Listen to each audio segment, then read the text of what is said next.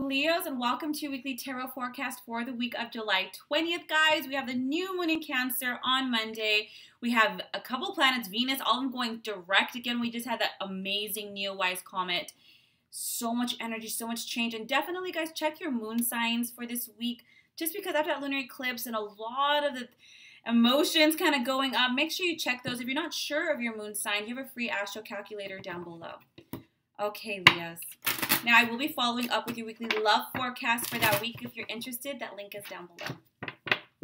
Otherwise, let's get started. Okay, let's see.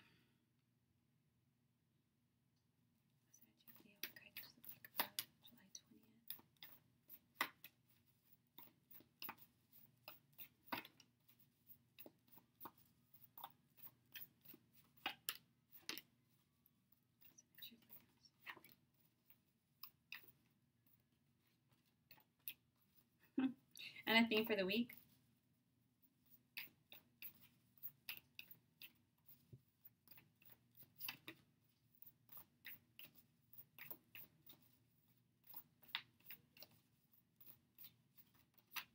Okay, let's do this. Page of Coins, 8 of Wands, Knight of Coins, the Magician, 10 of Cups, the Chariot, 2 of Coins, the Hangman. Theme of the week is 5 of Wands and the Empress. All right, my beautiful Leo, that's my rising. So I'm always excited to see my rising and my moon.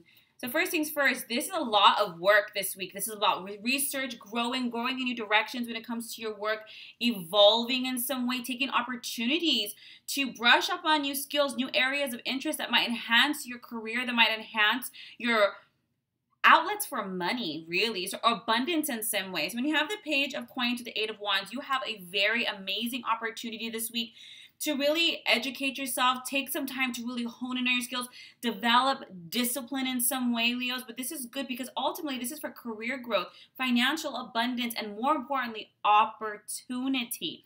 Now, things are going to move quite fast this week in regards to you might have a lot of clients, your schedules are everywhere, you have more than one commitment to yourself and others that you really got to hold down.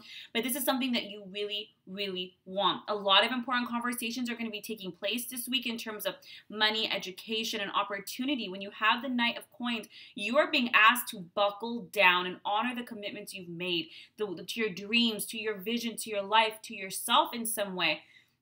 And even though there's a lot of commitments to honor, it's not one of those like, I mean, I'm sure you're not going to love every little aspect, but the overall picture you love. And so you're getting to work. You have the Magician and the 10 of Cups.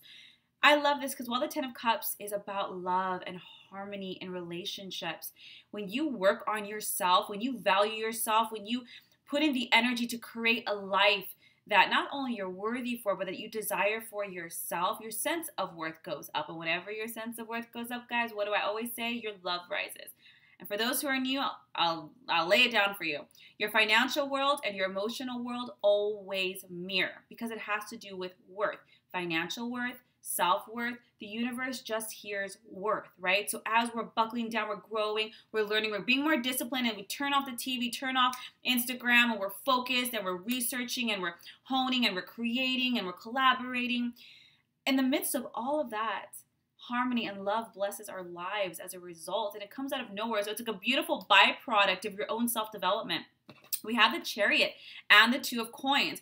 So obviously, career is going to take off. And again, please let me just highlight, Leo, determination, self-control, discipline are very much the cornerstones of some of the success, because while all those natural abilities and talents and skills have gotten you this far, you might have noticed, maybe you're trying to get up and you really can't. That's where those other qualities are just going to push you on over. What do they say? Like 10% talent, 90% hard work or something like that.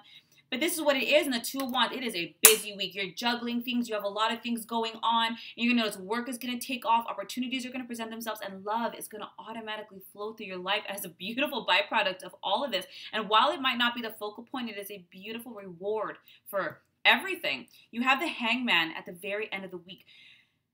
While you start out this beginning of this week, focused, determined, researching, trying, honoring commitments, by the end of this week, you're going to have this incredibly different view, not just on your life, but on the meaning and where you're going. Perhaps you've been struggling which direction to go, how to figure this problem out. something along those lines, and it's going to naturally flip open because you're going to recognize by like just focusing what you have and being disciplined and determined how many things just popped up as a result. And I don't believe in coincidence. There's no such thing. And as things change, you're going to recognize like, oh my gosh, when I do this, this happens. When I do this, if I was scared to approach it and I did it and that opened, it's like, and as a result, you are going to feel so much more motivated to be daring, to be spontaneous, and to take risks in a way that's going to open up more doors for you. It's kind of like a domino effect, a little snowball effect, if I may. Theme of the week is the Five of Wands and the Empress. Let me just get clarity here on the Five of Wands, please. Okay. Page of Cups here. So you might notice this week there might be some verbal altercations or arguments in close circles. That could be in your relationships. That could be with your friends. And then you have the Empress, right? What did we just say? As we work on ourselves, as we create the life that we want, the Empress is somebody who births relationship. Now, also, this can be arguments with your children. If you have any children, the key here is to maintain your eye on the goal, not to be sucked in, not to, be volatile, but to recognize and watch it like out of body, like, whoa, all the interplay of energies, and this is not about me. This is about this and this and this. And the universe says, look, as you focus and you create the life that you want, this will naturally melt away. Do you remember as you focus, harmony in the relationship? So the universe is saying, please, even if there's arguments this week or disagreements, don't let that be your focal point. Continue to focus on this. And as you focus and grow and you're happy and things are flowing, this will naturally just iron itself out. Okay, so try to be patient. Try to be forgiving.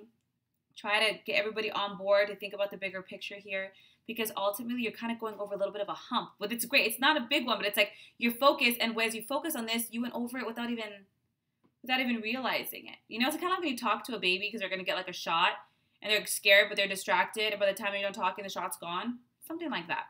I hope that makes sense.